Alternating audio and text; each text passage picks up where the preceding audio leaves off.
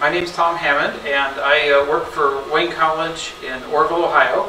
And for today's class, we're going to talk about 3D printing and how it works and its applications, what the buzz is about it, why it's so popular with people, and explain the functionality of it. And this is a little 3D printer that I brought along that we're demonstrating for the class. So I've been with the university for about 30 years or so, and I'm a computer technician there. So basically I run the computer labs and fix computers and break computers and all that kind of stuff. And, but also I run what's called a makerspace in our building, which is a place where people come together to work on projects with digital fabrication tools and to have community and help each other solve problems with things they're building.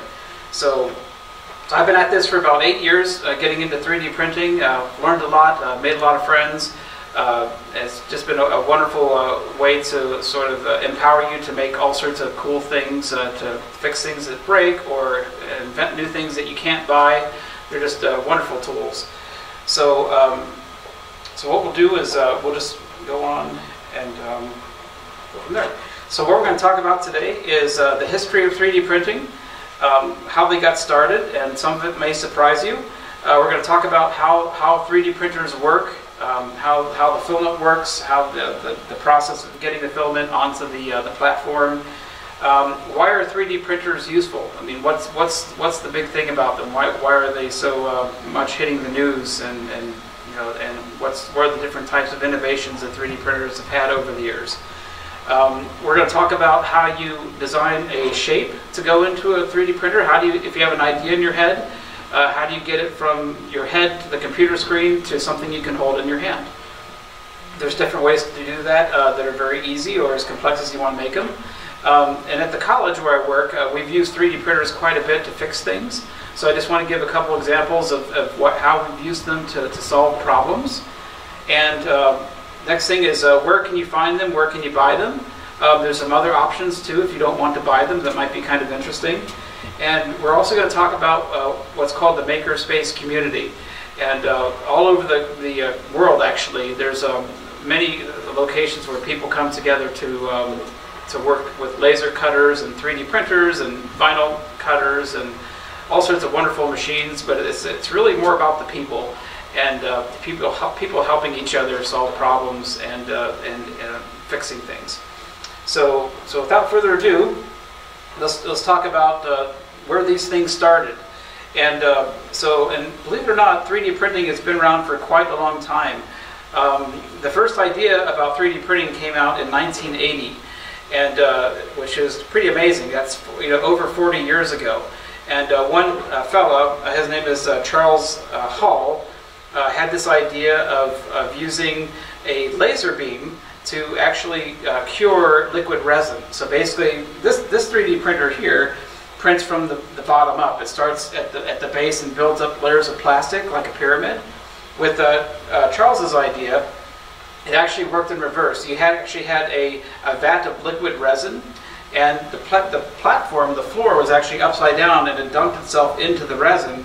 And a laser beam would shoot from underneath because the vat was clear, and the laser would shoot through the liquid resin to the platform and then harden the resin that was touching the platform at that spot. So as the platform would raise, the laser would actually, you could selectively choose where it was hardening, and it would actually come out of the liquid upside down. Your object would be coming out upside down.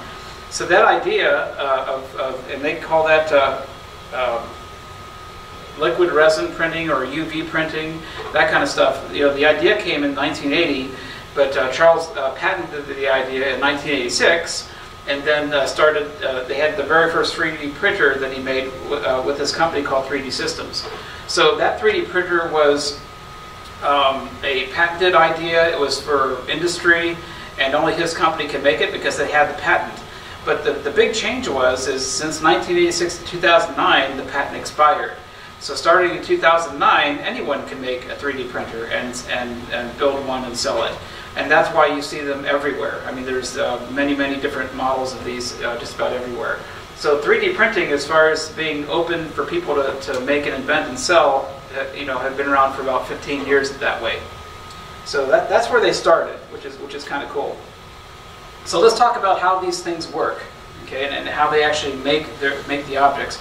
Now, right now, I'm actually printing a neckerchief tie, but it's actually a large version of it, so it's going to be, so you can see it on the camera well. But we're going to talk about the process of how 3D printers actually make what they make, and it's not a very complicated process.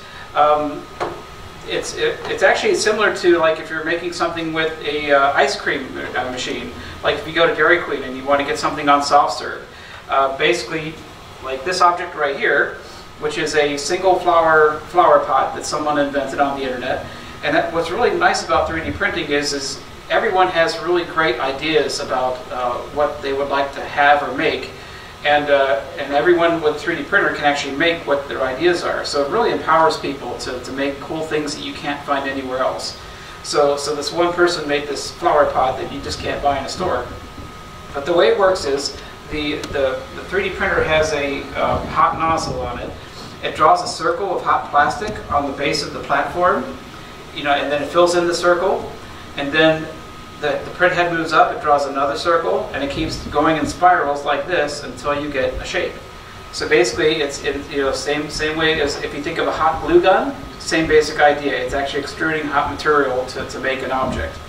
So this type of producing items is called additive manufacturing. So you're adding material one layer at a time to make your object. Traditionally, things are made with a process called subtractive manufacturing. So if you think of like a bowling ball, and you have a cube of material, whether it's wood or any kind of material, you would chip away if you're making, like you're carving a statue to make your object, and then you're left with a solid bowling ball or a solid statue, and then you have all these carvings that have to be thrown away. So subtractive manufacturing is wasteful because you're throwing away a lot of material that you might have paid for, and what you've made is very heavy because it's solid material, and that might be a benefit in some cases, but in some other cases, like if you're building airplane parts, a heavy object won't be beneficial to keeping your plane lightweight. So we're going to talk about how 3D printing solves some of those problems. Now, as far as the material goes, this spool here is called filament. And filament is basically it can be many different types of material. Most 3D printers work with plastic filament, but you can also have rubber filament. You can have infused filament with metal, so it's actually plastic filament with metal pieces in it. You can have wood infused filament. There's many different kinds of materials that can go into your 3D printers. The most common kind of filament is called PLA, and that stands for polylactic acid. It's a cornstarch derivative filament, and it's very easy to print with. So usually whatever you make with PLA filament has a high chance of succeeding and not failing. And by failing, I mean plastic is a very temperamental material. When it comes out of the head, it has to stick to the platform. But plastic, if it cools too quickly, it can actually curl off. The edges can curl up, and then you won't have a flat surface to the bottom of what you're making. Or if you're making something very large, like maybe something like this rocket, big objects could actually cool too quickly, and your layers would crack. So it builds layers of plastic, and you might have separation. So PLA plastic is the best kind for beginners, and it's also the best kind if you're making most things that are for indoor use. Now, PLA has a low melting point, so whatever you take outside, if you take something with PLA and you put it in your car over the summer, the hot car would actually cause your shape to actually get soft. So if you need to print things for outdoor use, the most common kinds of plastic are what are called PETG, which is a food-safe plastic. So you can actually make things that you can put food and drink into. And another kind is called ABS. And ABS is a common plastic used for Lego. And if you've ever tried to break a Lego unsuccessfully, you know how strong that kind of plastic is.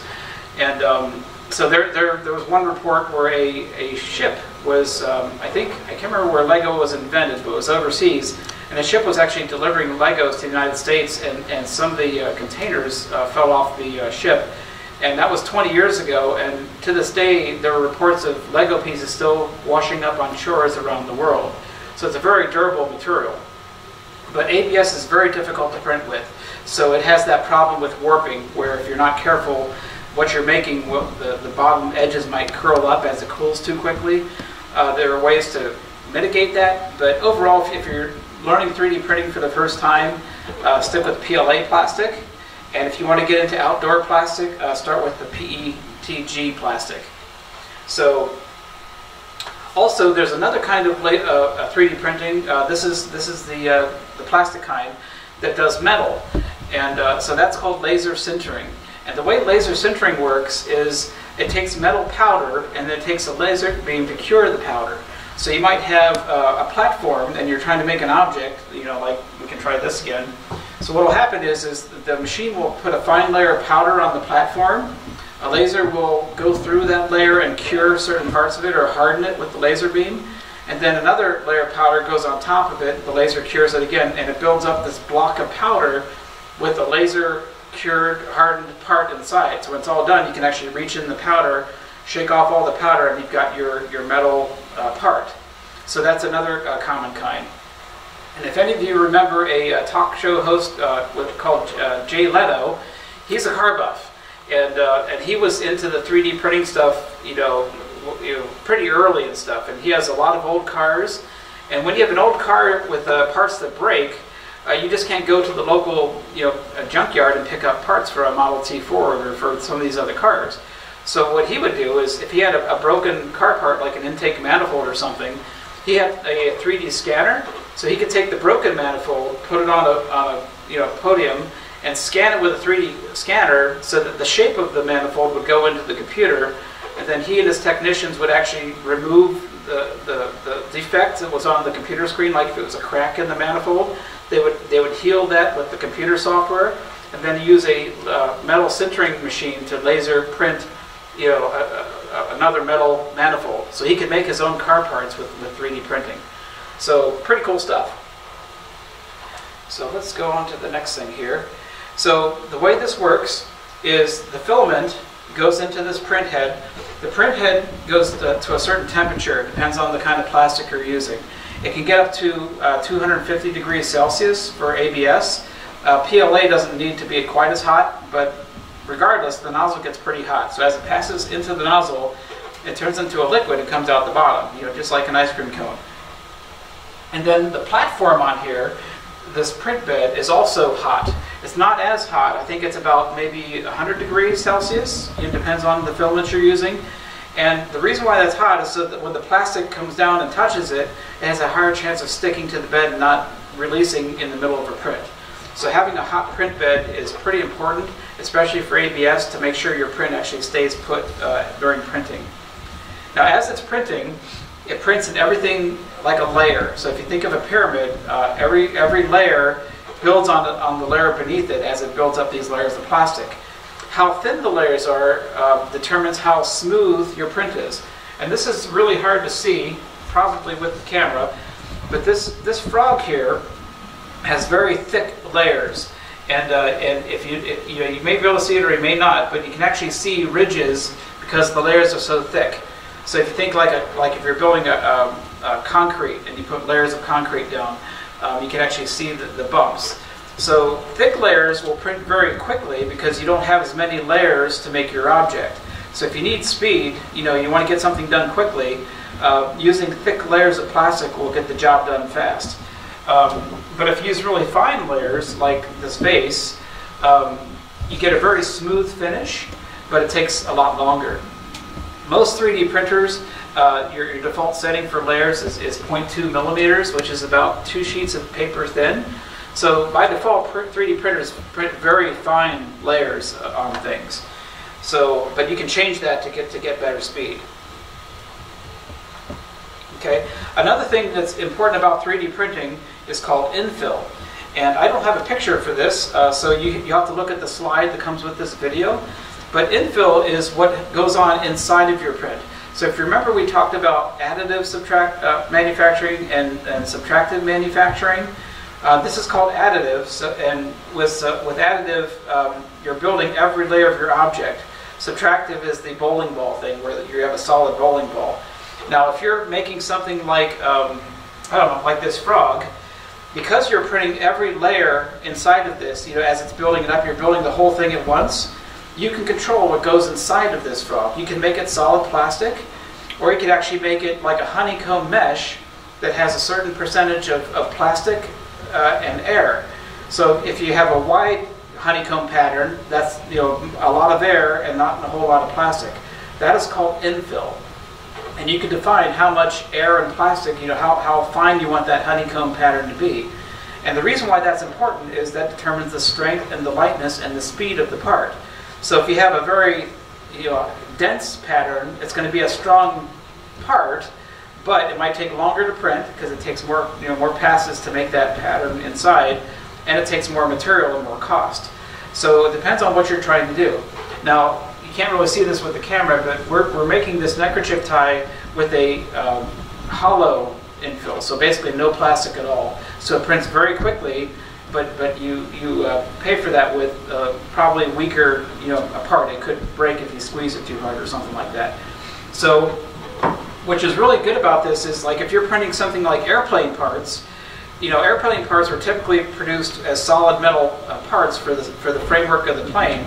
Well, they're now starting to experiment with 3D printed plane parts that have very custom intricate shapes that are hard to manufacture with traditional methods. It can also use infill, like that honeycomb pattern, and if you do it right and you have the right pattern and the right shape of part, you can actually make a part on a 3D printer that's half the weight as a solid metal part, but it's just as strong. So now you have parts that make your planes lighter, and that's a big thing for that kind of stuff. So infill is a very important thing.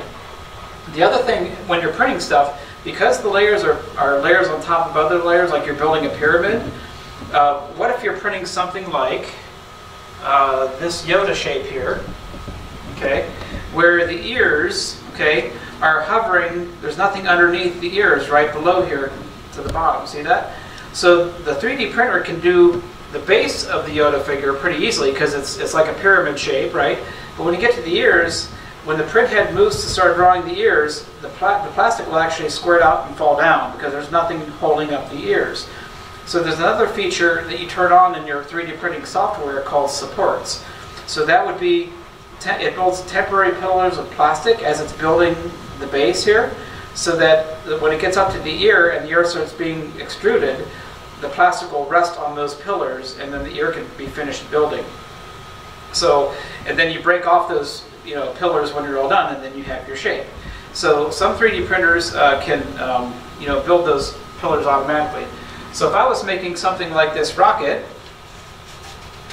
okay, like this one's actually separable, a 3D printer can build this with no problem because every layer has something underneath it to build up the other layers. Now, a neat trick about 3D printing is I can still print this shape upside down, and as long as you have a 45-degree angle, or an angle that's 45 degrees or more this way, there's just enough lip to hold the previous layer on the next layer on top of the previous layer. So as long as you have a 45-degree angle, you don't need to put on support. You don't have to build those pillars at all. It'll actually print that just fine without supports. So that's actually kind of a neat trick. So some printers can actually print what's called dissolvable supports. So this printer here has one print head. Some printers have multiple print heads, and they can actually print with two different materials at the same time. So if you're printing like a small model car wheel and you want it to have rubber treads on it, you can have one nozzle printing the regular wheel out of plastic, and the second nozzle printing it out of the outside of the tire out of rubber at the same time. Or you can have one nozzle printing your object out of solid plastic like Yoda, and the second nozzle can print the supports with a different kind of plastic that's dissolvable. So when you're all done, you have a Yoda that has these pillars underneath the ears, but when you soak Yoda in water for about 4 hours, the dissolvable stuff melts away, and then you've got this. You don't have to try to pick off the supports, which is kind of cool. So some printers can do that too. Okay, so why are 3D printers so useful? I mean, you see all these cool little trinkets and toys and things like this. They're much more than just fun things that you can print. You can make almost every possible industry you can think of, any type of educational topic, anything that you're into, like either music or aviation or medicine or ponies or whatever you can think of, a 3D printer can be involved and help solve problems with almost everything you can possibly think of. So you'll be surprised. They're used. We're going to talk about that in a little bit too. But one thing that's really cool about them is they can make things that are already put together just by how they print what they print. 3D printing is a different way of manufacturing things. Like we talked about the subtractive manufacturing where you're chipping away material. You could have injection molding where you have a mold and you squirt material into it to make a shape. 3D printing you can make things that you can't make any other way. So like something like this. This is called our Makey robot here. Okay, and this was actually made on this little printer here, and it was made by a designer that made it so that the printer actually prints it already assembled. So you notice that the legs move, the knees bend, the elbows, the arms turn, the head turns around like poltergeist. All this was actually designed ahead of time to actually print like this in one step. So if you notice, it actually printed sitting down on the printer, sort of like that. Okay. And then the bottom of the Makey robot is all flat. See that? So it's all flat like this. So here's the head. And see it's on like a little circle here, so it can spin. But you notice that all the hinges, like the legs, the arms, they're all vertical like this. So when the printer is printing it, it actually designs the outline of the robot, and it prints all the robot all at the same time with all the hinges facing vertical. So basically, when it comes out of the printer looking just like this, because all the hinges are vertical, you can actually take it out of the printer and break open the leg, break open the other leg, loosen up the arms, and you've got this. So you can make things that are pre-assembled, which is pretty impressive. So if you're doing a manufacturing thing, you don't have to go through the steps of trying to put parts together. This is called a planetary gear. So basically, these are it's what is that? 7 gears with the middle one there, and all the gears, it prints vertically like this, so it prints everything all at once, all the layers, and when it comes out, it's actually already a moving part, which is kind of pretty cool. So 3D printers are really good for making things that you can't find or you can't get anymore. So if there was something that you could get 20 years ago, but that might have gotten discontinued, a 3D printer can reproduce parts for you. The company Airbus had an airliner where they had seatbelt buckles from one of their older airplanes, and they would outsource when they're building one of their jumbo jets. Some parts they would outsource to other companies, and some of their seatbelt buckles were actually broken, but the company that they originally made them from didn't make them anymore. So Airbus turned to 3D printing to make replacement air buckles for some of their seats, so they can make them in-house and not depend upon that company anymore. So really handy. So at home I have an entertainment system that has, or furniture, that had a door that had a hinge on it that, what was it, the axle on the door that it rotated on, the top part of that axle had a plastic brace that kept the door from falling off, and that brace broke. So I actually took the brace out, I did some measurements and drew the same shape on the computer screen, 3D printed another brace, and now I fixed my own entertainment system without having to throw it away. So you can do things like that. You get ideas. It really lets you make things that you couldn't make before. 3D printers are really good for making fast prototypes of things. So if you're a company and you're making something like your Ford Motor Company, and you're making a new kind of car and it's got an intake manifold, and you're making the early versions of this car to do a beta test, every time you need to build an intake manifold, you got to hire a machinist. They have to make it out of metal, and you have to hire people to actually build that one prototype manifold, and that can cost Ford up to $500,000 per manifold to make a beta shape. And if they make the manifold and they stick it in the car and they find out that it wasn't quite right, they have to make another one. They have to hire the machinist again, make another one. It's very costly. With 3D printing, they can make similar parts. They might be made out of metal or they can be made out of plastic, depending on what they need. But they can make it very quickly. They could probably 3D print a manifold in like a day. It might cost them $3,000 to make a manifold on a 3D printer. And then so it's called iterative design, where you have a shape, and you like the shape, but you need to make a slight change to it. You can change it on the computer screen, send another copy to the printer. get another copy in your hand in a couple hours. It's a very fast turnaround to get the perfect shape you need. That's why these are very handy for industry. They can make quick designs to get to the perfect shape that they're working towards. Okay, so what can you use a 3D printer for? And you know, if you want to get into a career with these kind of things, it's amazing what you can get into. For veterinary, if you want to get in and care for pets, you know, I can't show you the picture of this, but again, look at the slides that go with the video. But basically, you can have a wheel. There's dogs that have, you know, maybe a leg amputated, or they weren't born with rear legs. You can make custom wheelchairs or scooters for dogs with a 3D printer. So you can actually have it so they can push themselves around with their front feet and move around. So they work for a lot of prosthetic type uses. You can make custom things that fit them. And as they grow and grow larger, you can actually 3D print replacement parts that fit them at their new age. So those are really cool. Biomedical, really cool stuff here. And again, look at the slides that come with the video. They can make replacement ears. So if you were born with there was one kid that had a misshapen ear, and basically they can 3D print biomedical material. So you can actually 3D print skin cells, or you can print blood vessels, or you can print material that will graft into bone structure. And they can print a replacement ear that looks almost identical to a real human ear that's actually a living tissue, and they surgically attach it, you know, where the ear should go, and you can't tell the difference between that and a normal made ear.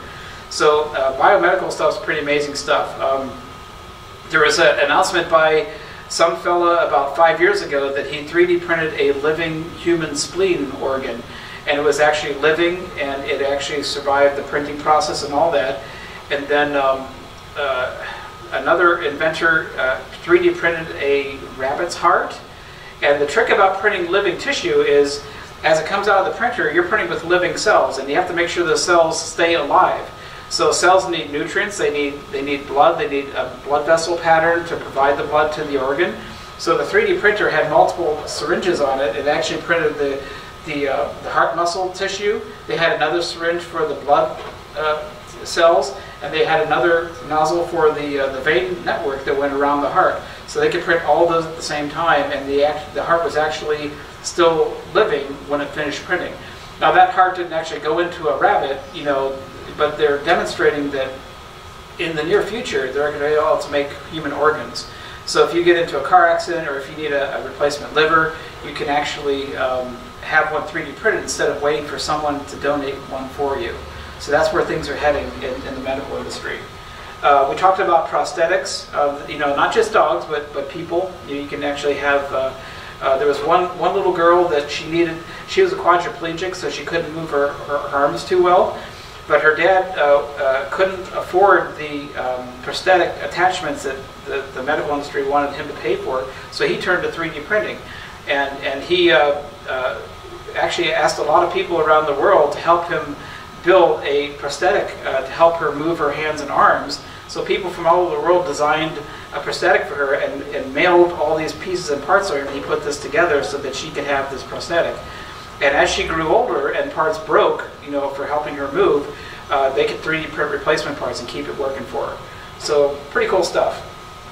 Okay, 3D printing is really big into houses now too. So 3D printers can extrude concrete, and they can be, you know, it's a very thick, you know, piece of concrete that it extrudes. So think of this table, maybe about twice the size. And think of it on wheels, and think of it as robotic, and it would move around.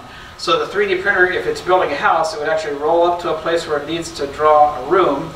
It would actually extrude a square, right, for a room, and then build up the layers of that room. The robot would move to another part where another room would need to go and start extruding the shape of that room, and it work its way around to the entire house. So it just got announced earlier this week that they started figuring out how to do 2-story houses with 3D printing, which is pretty amazing. 3D printed houses are quicker. You can get a house extruded in about 2 weeks or less, sometimes about 5 days. It's cheaper because you don't have to hire as many people to build the framework of the house. So there's a lot of improvements. So it makes real affordable housing, especially in low-income countries. Food. So we talked about the biomedical stuff. 3D printing can make, you can extrude chocolate. So if you want to make a chocolate necktie, I don't think it would last too long on your shirt, but you could do that with some chocolate 3D printers. They're getting into making meats and other types of protein things with a 3D printer. And one thing they recently accomplished was there's a very high-end called a type of beef called Japanese Wagyu beef, and so they figured out a way to 3D print the muscle part of the meat, the sinew part of the meat, the fatty content of the meat. They're all different syringes, and trying to get the texture of that. But they can actually, if you Google it, you actually see a 3D printed Wagyu beef that looks identical to something you get from the grocery store. So basically, you'd be able to 3D print your own meat without having to kill an animal to eat it, which is kind of cool. Okay, so you can also use 3D printing to help achieve some of your merit badges, or to supplement the learning for many of your merit badges. So there's a lot of, I mean, again, 3D printing applies to just about every possible topic or subject you can think of. If you want to get a badge in archaeology, you know, how cool would it be if you could 3D print a bone from a famous person, or an artifact from an Aztec civilization that you can actually 3D print and have in your hands. There's a number of museums across the country that are, they have downloadable 3D printable shapes for the stuff they have in their museums. So you can actually 3D print your own stuff that you normally have to go to the museum to go see. If you're into insects, if you get a merit badge on insects, you can 3D print your own insects to demo.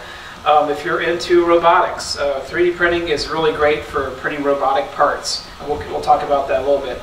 So there's you know, dozens of merit badges that you can use 3D printing to help you enhance what you're learning with those badges. Okay, so real quick, how do we put a shape, or how do we make a shape to actually 3D print? If you're just starting out with 3D printing, you're going to want to download shapes off the internet. There are two major websites where people from all over the world invent things, and they share them online so that you can download and print them yourselves. Everything from toys to replacement car parts, or things for archaeology, or music, or something for your aquarium. There's things that people invent that sometimes you just can't buy because they're people, they made these and they're their own ideas that you can have too. So one of the biggest repositories for online stuff that you can download is called thingiverse.com. So if you can think of universe.com, thingiverse.com, that's one where you can share what you've made or download things that other people have made. So we actually found this neckerchief tie on Thingiverse. Somebody invented this and then shared it with everybody on Thingiverse. Another popular website where you can download really cool things is printables.com. So printables.com. So think of Instructables or something like that. So those are two big major places where you can find cool things to 3D print. Now, when you go to actually finding something you like online, you download one file that's the shape of that object, and that file has an extension of STL. That stands for stereolithography.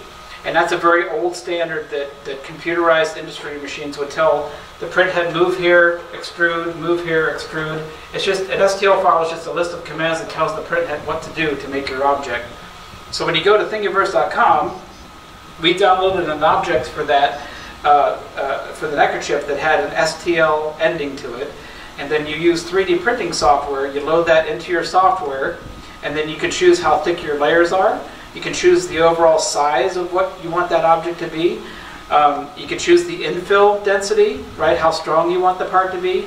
And then when you hit the print button, that shape comes out to here. So it's very easy. You download an STL shape, you load that into your printing software, and then basically you hit the print button on your software and it comes out. So really, really fun and easy to work with.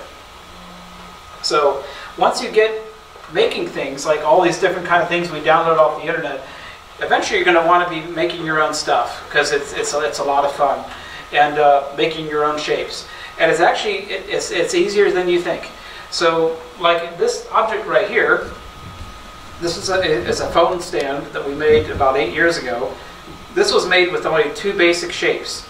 Okay, when we designed this on the screen, we drew 2 circles, like you're drawing it on a piece of paper, like these 2 circles, and we drew 4 lines, like this, 1, 2, 3, 4. So if you drew this on a piece of paper, it just had this plain, shape like this.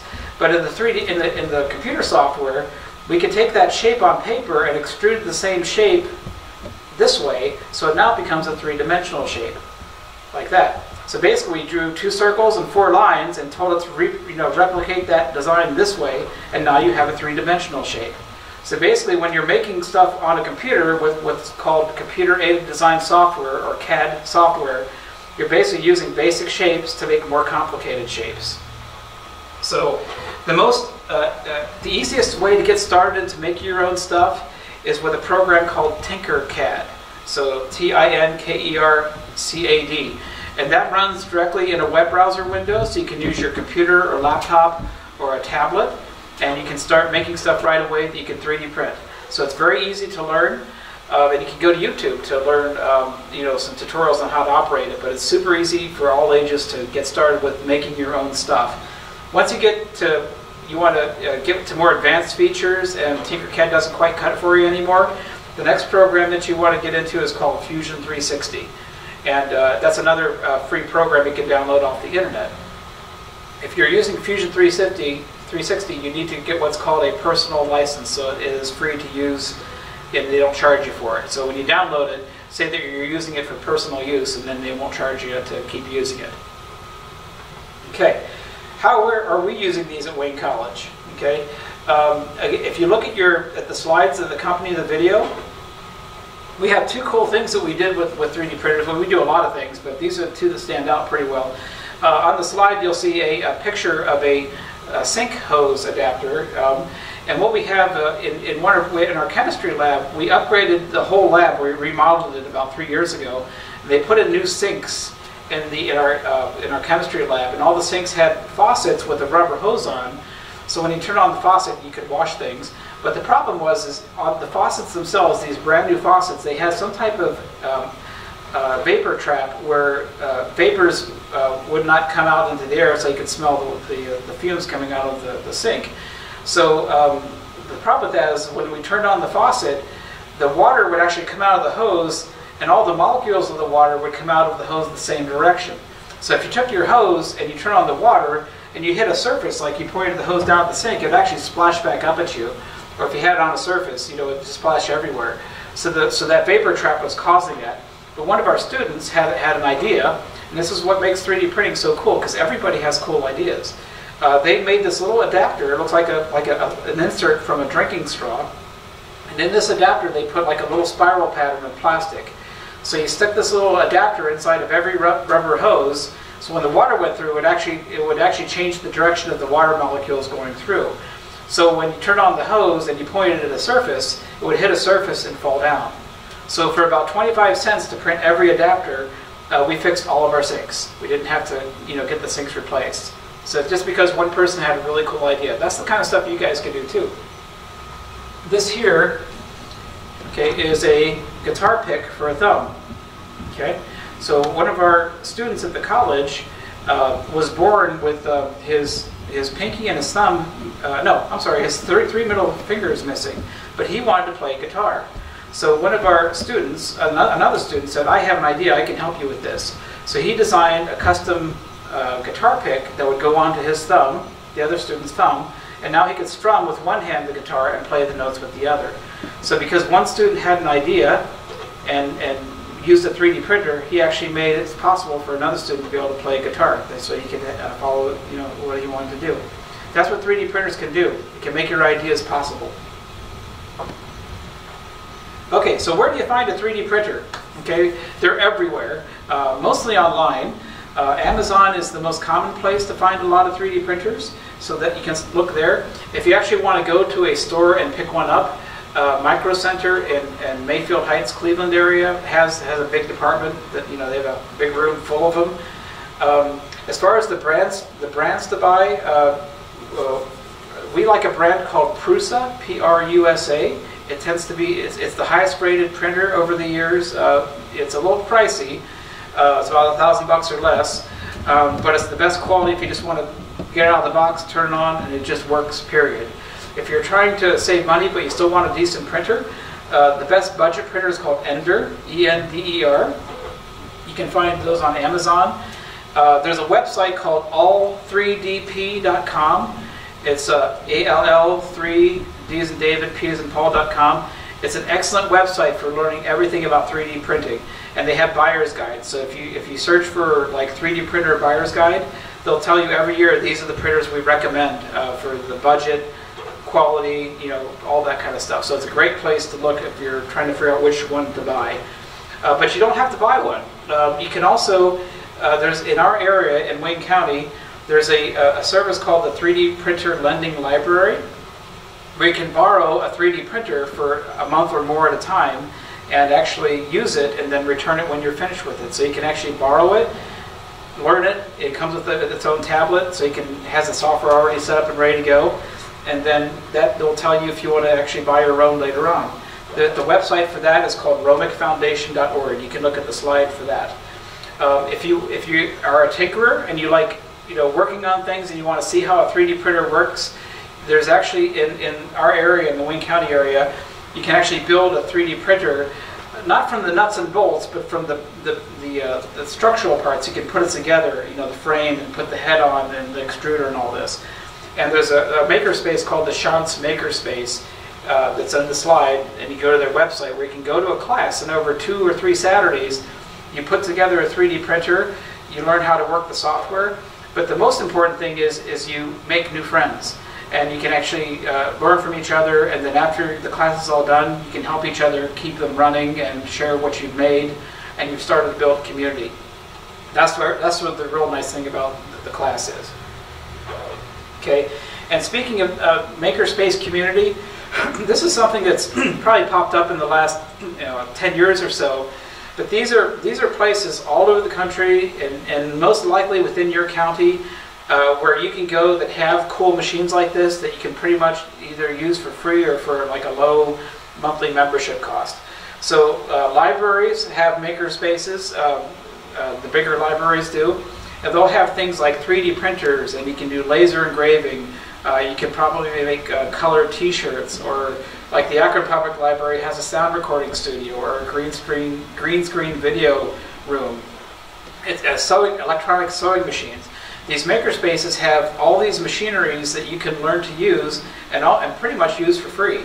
And so if you don't want to have all this kind of stuff at your house, go to your local maker space and use their machines. But again, it's all about the people, and it's all about learning from other people that have different backgrounds and helping each other with projects. So, and they often have classes and workshops for for learning these technologies. So look them up, do a Google search in your area to find these local maker spaces. They're a lot of fun. In our area, in Wayne County, we have the Wayne College 3D Lab in Orville, Ohio. So that's an area makerspace. In Creston, Worcester area, we have the Shantz Makerspace that I mentioned. In Apple Creek, Ohio, we have an Apple Creek Makerspace. They have a big wood shop there, and 3D printing and laser cutting and CNC milling. Canton area is Champ Makerspace, and Akron has a makerspace too. So again, if you Google makerspaces in your area, you might be surprised what you find.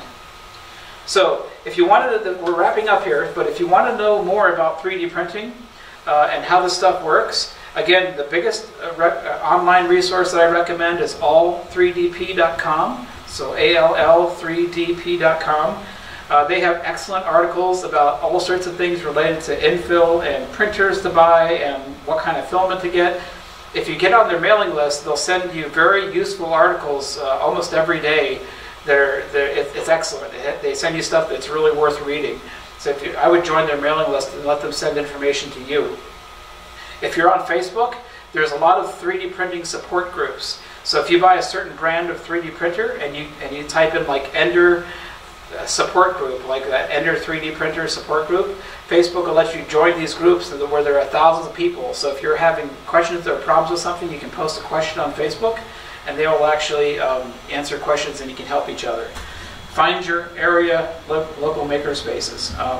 And another place to learn about 3D printing, not actually finished, are maker fairs. And a maker fair is like, think of a science fair in like grade school or high school on steroids, where people can bring all sorts of cool projects, whether it's 3D printing or horses or food or exploding pumpkins. You bring anything that you're into to a maker fair and show people what you do. So all over the country, all over the world, there are maker fairs. And our maker fair for Wayne College is on May 20th. So if you want to see a lot of amazing inventions and people make, or if you want to participate in it, look us up. Google us and be a part of it. So this actually finished, and so let's just take a look at it real quick. So basically, I'm going to try to remove this platform. Different printers have different ways of how their platforms work. This has spring-loaded clips. So you'll see, there's our part. So this we printed it larger than normal just so it would show up well on the camera.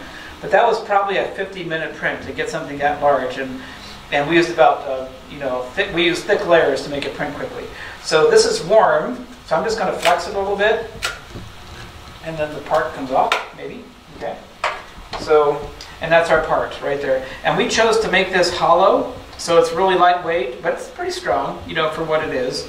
And so there's no infill in it. It's just a hollow print. So that's basically the way it works.